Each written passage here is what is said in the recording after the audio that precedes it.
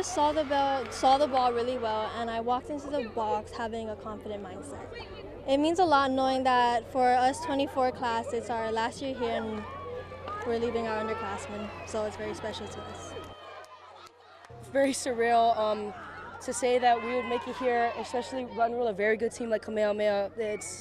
I'm speechless. I can't find the words to say how proud I am of this team, of how hard we worked, and I don't know how to find the right words. We heard about how 2014 they were the ones that won the OAs and the states, and that really motivated us to hear that, especially knowing what we had to go through, what we had to do. We knew we wouldn't get here easily, but it's just I don't have any words.